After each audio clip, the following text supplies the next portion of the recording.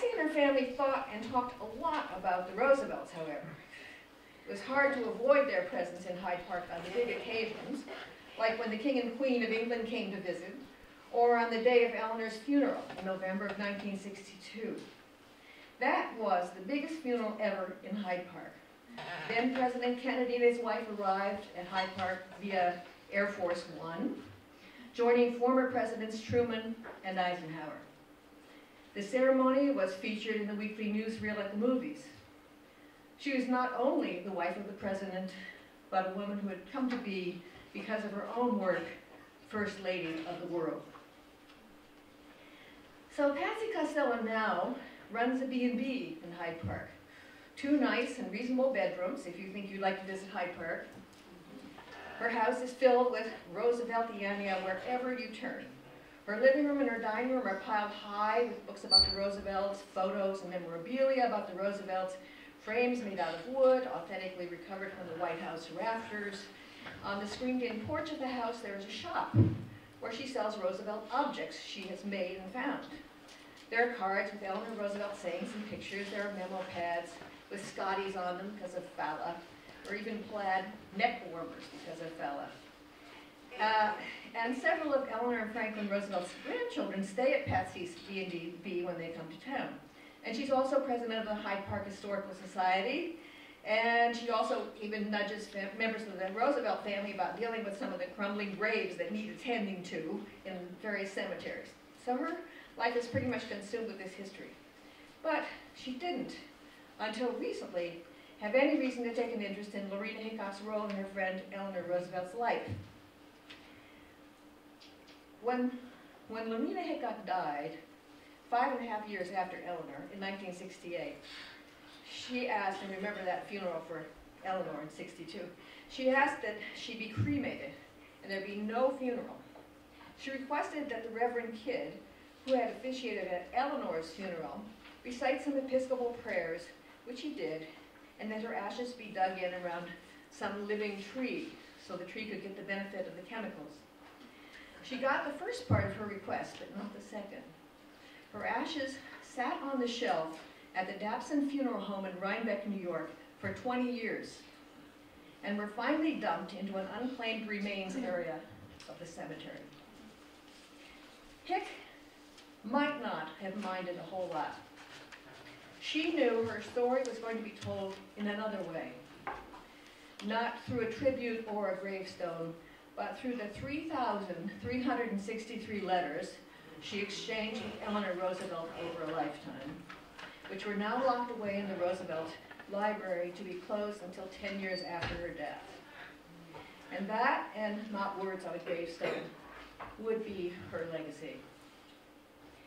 So on schedule, in 1978, 10 years after Hick's death, a journalist named Doris Faber, who had written in the past about presidential wives, happened upon the letters. She was shocked and dismayed. How can any reasonably perceptive adult deny that these were love letters? She asked rhetorically. In a state of emotional turmoil, Doris Faber pleaded with the Hyde Park librarians to put the letters away, at least for another several decades. Eleanor and Hick's epistolary relationship is a rare and remarkable thing. The two poured out their longing in their letters. "Oh, how I wanted to put my arms around you in reality instead of in spirit," Eleanor wrote Lorena Hickok during the first year of their relationship. "I went and kissed your photograph instead, and tears were in my eyes." So ended one of the thousands of letters that Eleanor Roosevelt exchanged with Lorena over the course of their relationship, starting when they fell in love in 1932 and ending not long before Eleanor's death 30 years later. In fact, as I said before, they exchanged more than 3,000 letters, but actually they exchanged many more than these 3,300 letters. But Lorena, who was entrusted by Eleanor with both sides of the correspondence, destroyed some of the most explicit ones. Those that remain still tell the story of their love. There have been times, Lorena wrote from San Francisco after they vacationed together, when I've missed you so much that it has been like a physical pain. And at those times I've hated San Francisco because you were not there. But the two also used the letters to tell the stories of their time. Hicks' journalistic training served her well as she reported on the terrible human costs of the Depression. She was good at gathering facts, good at getting people to talk, and good at vivid storytelling. I should mention by this time she was working for the New Deal for Harry Hopkins as an investigator out in the field about the conditions that people were living in and about poverty. Officially, as I say, Harry Hopkins, yeah, but she told Eleanor all the same things, and some extra ones as well, in her long and vivid letters. Hicks' letters and reports add urgency to Eleanor's advocacy for people in need, and sometimes they even made it to the president's desk. At other times, Hicks described situations so harrowing that they set Eleanor into action. One of Hicks' reports about coal mining families in West Virginia impelled Eleanor to hop in her roadster by herself and drive down to see for herself in these mines in West Virginia. And not long after that, Eleanor and others drew up plans for Arthurdale, a homestead community to house mining families. Arthurdale was one of the first of many homestead communities for destitute families built by the Roosevelt administration. It all started with a report from Hicks. Doris Faber, the writer who discovered the letters, blamed Lorena Hickok for donating the letters and allowing the world to see them. Hicks, she felt, had been seduced in lonely old age by the library's archivist. Hicks had acted out of, quote, an uncontrollable craving for posthumous fame. Finally, Doris Faber was persuaded that the story was going to come out in more sensational form if she didn't tell it. Faber's book, The Life of Lorena Hickok, E.R.'s friend, was published in 1980. And she was a very thorough researcher. She brought together she interviewed friends who are no longer living, and I'm grateful for that. But the very mixed emotions with which she undertook the project muffled the story that deserves to be fully told and celebrated. But even in 1980, when the book came out, there were some outspoken lesbian women who yearned for more. And Joyce actually found me this terrific newspaper. This is the kind of thing Joyce comes up with, called the Big Mama Rag, which was a lesbian broadside. And in this, I love what this reviewer said about the book. They said that giving those letters to Doris Faber was a crime, akin to turning over Sappho's poems to medieval Christian theologians.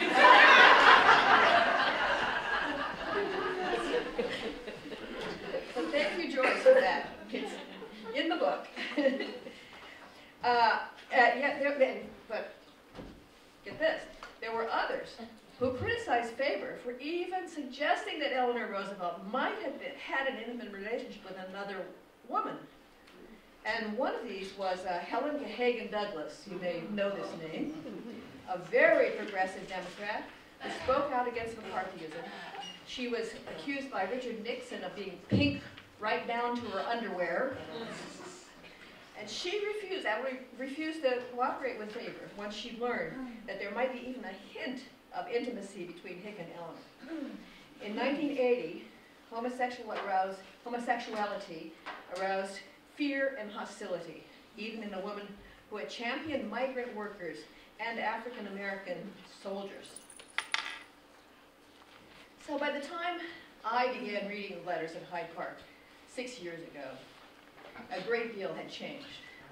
Love between two women no longer seems shocking or shameful to me or to most others. And this is where Patsy Costello comes back into the story. Because attitudes about homosexuality have changed so much in recent years that a playwright was inspired to write a play about Hicks. And a producer, this was maybe about 10 years ago, this play. There's another play now that's going to be going to maybe to off-Broadway about Hicks, about Lorena Hickok. This is an earlier one. And the producer's name was Linda Kavar, and her production company was called Great Danes Productions. So they put on this play, and Patsy, because she was interested in all things Roosevelt, went to see it. And she got this idea from the play of what a smart and capable woman Hick had actually been, as a top AP reporter first and as an investigator for Harry Hopkins. And she was shocked to learn the ashes, Hick's ashes, had been dumped into the unclaimed remains area at the Rhinebeck Cemetery. So she got together with Linda Kavars of Great Dames Production, and Linda's wife, and some other people from the community, and also a biographer of Eleanor, Blanche Wiesencook. And they raised money for a memorial for Hick. In 1999, 31 years after she died, the little group of supporters gathered in a quiet and remote corner of the Rhinebeck Cemetery to place a brass plaque in the ground honoring Hick. It reads, Lorena Hickok, Hick, born March 1893, East Troy, Wisconsin, died May 1968, Hyde Park, New York. AP reporter, author, activist, and friend of ER. The group planted a dogwood tree to shade the plaque and installed a rough bluestone bench nearby. Hick finally had a memorial, 31 years after she died. Like everyone else I've talked to about my story in my book, Patsy Costello wonders about Eleanor and Hick's relationship. Was it a physical love relationship, and how physical? There's no way of knowing this. It is possible, as Eleanor's grandson, Curtis Roosevelt, has claimed, that his grandmother's visceral dislike of physical contact confined the bodily expression of their love to kissing, cuddling, and tickling.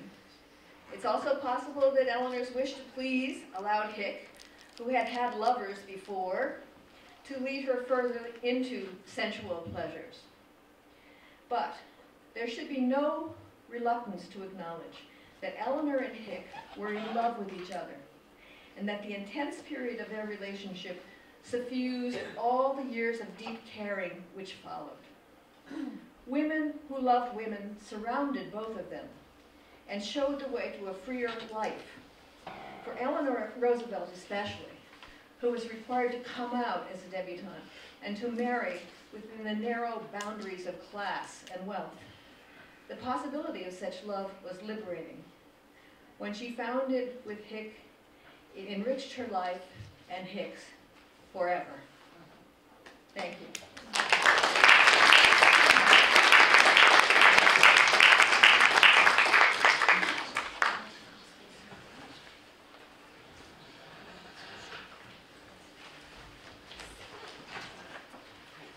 Megan Marshall is the Charles Wesley Professor in the Department of Writing, Literature, and Publishing at Emerson College.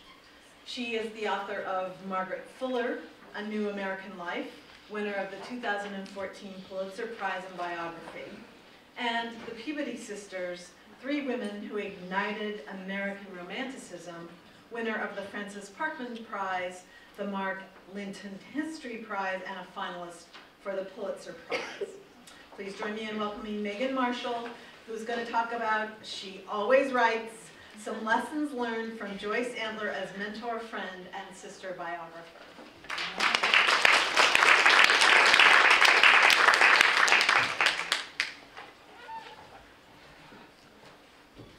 I guess the last word was left off. She's not really my sister, although I'd be happy if she were, sister biographer. And I guess we've been talking about fellow biographers, but I prefer sister biographers to that.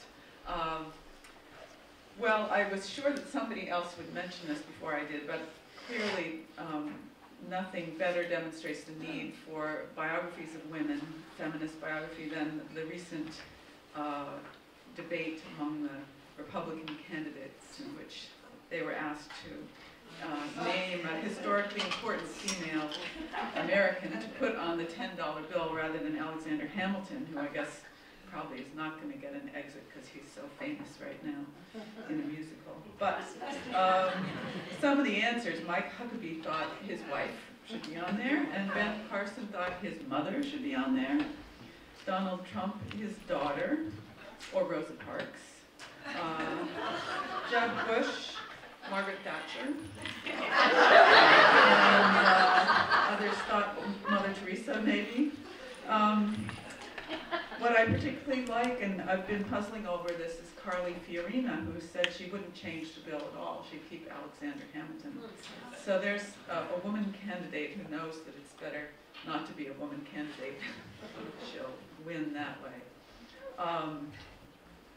But I'm not here to talk about that. I felt, you know, the other speakers before me have given very wonderful theoretical and substance-filled talks, but I want to speak for our long-standing women's biography group. There's 6 of us in it: Sue Quinn, Judith Tick, me, Roberta Wallens, Fran Molino. You've heard these people introduced, and of course Joyce Antler. I started this group 30 years ago in 1985 when I had just signed a contract for my first biography, The Peabody Sisters, which I thought might take me about 3 years to do, because I had written a book before and it took 1.5 years, so this would be twice as hard, I thought, 3 years. And I knew it was going to be a long slog either way. I needed some company, and I knew Sue Quinn as a journalist. We were journalists together, and she was finishing her biography of Karen Horney. So it started the 2 of us and inviting others, and gradually I think most of the 6 members now were together by, you know, within 5 or 10 years of that time. I was always the youngest by 5 to 10 years, and I've never really had the chance to say to the others, and I'll say it to you, all of you here, how much this has meant to me to have the guidance and example of these women, my friends in biography and in life. Early in my work on the Peabody Sisters, I started reading studies about sibling development, and there was one that particularly stuck in my mind about IQ. And the claim was, obviously supported by lots of research, that an only child would have the highest of all IQs because they were hanging around with the adults, their parents, and they would get this intelligence from the parents. And sadly, you know, the next sibling down would, you know, it would be diluted and on, terrible. The farther along you were, particularly if you were close in age, the IQ just went down. Unless maybe there was a big age gap. In fact, Joyce and I have this in common. We have 2 daughters who are 7 years apart, and so theoretically that youngest child is benefiting from having, in effect, 3 adults to be their parents. But anyway, I thought about this. I really have, you know, benefited very much from these kind of maternal friends over the years, and if my writing has turned out to be good, if my IQ has improved, it's no doubt because of the biographers group. Another theoretical component to my sense of how important this group has been comes from Italian feminist theory, which some of you are probably familiar with, but I wasn't until I started reading these wonderful novels by Elena Ferrante, the 4 Neapolitan novels. I haven't read the last one yet, but I'm looking forward to it. Anyway, in reading about Elena Ferrante, there was a wonderful article about these books in the journal N+1 last year that pointed out that she had been either part of or very influenced by the Milan Women's Bookstore Collective of the 1970s, which, if you know about that, raise your hand. If you do, good, but not too many, so I can tell you about it. This collective developed a theory or a sense of the practice of what they called entrustment, which probably was a different word in Italian, if anyone knows what the Italian word, entrustment, this is how it was translated. And the women of the collective, Luisa Moraro, Teresa de Loretas, and others, believed that it was impossible to learn what they needed to thrive as individuals from women of the generation before them, from their mothers, who had already accommodated to patriarchal society. This is back in the 70s.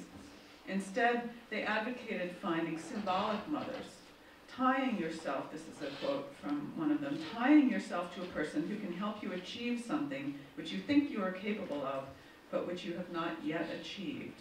That's Moraro's words. Teresa de Loretas defined entrustment as a relationship in which one woman gives her trust or entrusts herself symbolically to another woman, who thus becomes her guide, mentor, or a point of reference. In short, the figure of symbolic mediation between her and the world.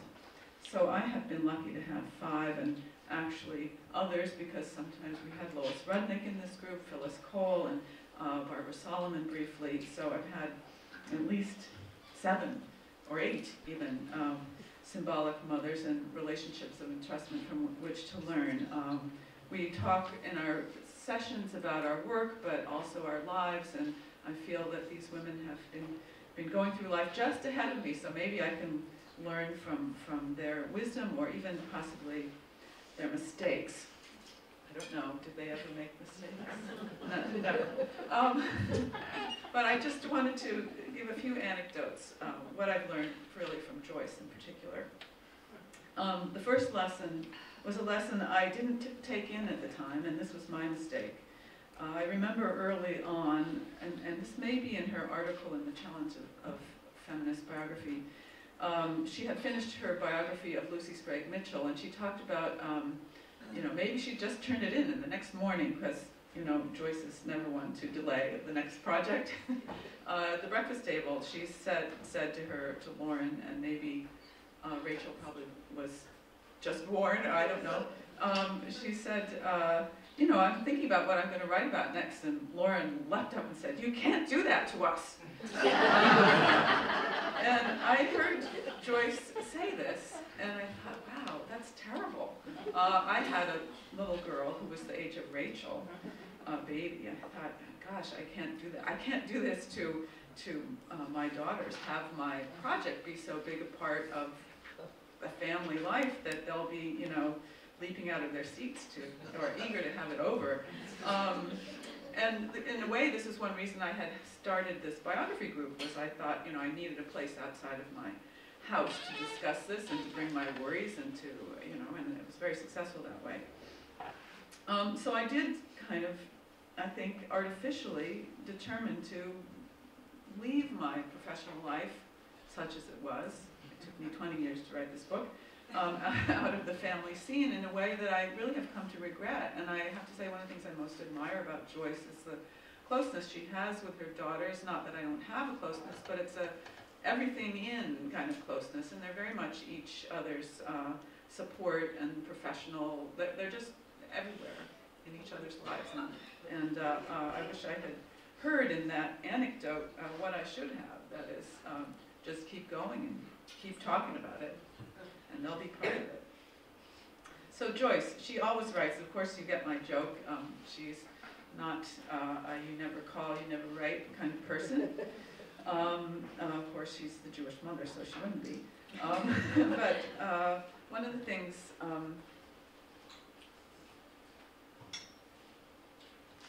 that I think all of our group could testify to is that Joyce, I don't know whether she would reveal this to her peers on campus, but she's always got an enormous project that always seems a little bit beyond her control. And in our group, she's often saying, I don't see how I can possibly do this. And it's due next week or next month or something. And she'll bring to us very bravely an early draft of something, and we'll tell her one thing or another, and think that she's years and years away from finishing this thing. And then she goes away, and it's done. And this is a miracle. That's all I can say. Joyce is a miracle, and she produces miracles, and as with all miracles, they can't be explained. So I didn't learn how to do this miracle from Joyce, I just observed it. If anyone, maybe your daughters know how she does it, because they are a little closer, or Steve. But anyway, miracles can happen in the writing of biography, and Joyce knows how to do it. Another story that she told early on, and I just remember this very fuzzily, but it made a deep impression. Joyce had been at a meeting of women in her temple, a small group, I guess, and one of them had suffered some setback, or don't even remember now what it was, some deep sorrow. And Joyce told how, I think spontaneously, these women contrived a kind of ritual to gather around this woman, shelter her. Maybe they all had their coats on. I don't know.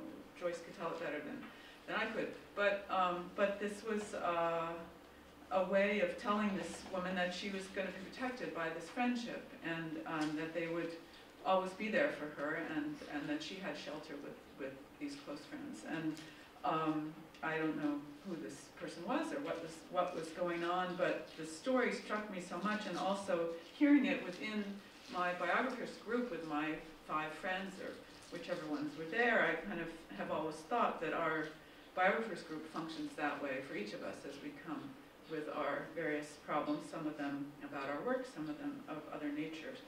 And I just feel very glad to learn through Joyce and through the others in my group about ways that they've helped other women, and certainly they've helped me. So I just want to end with one last story.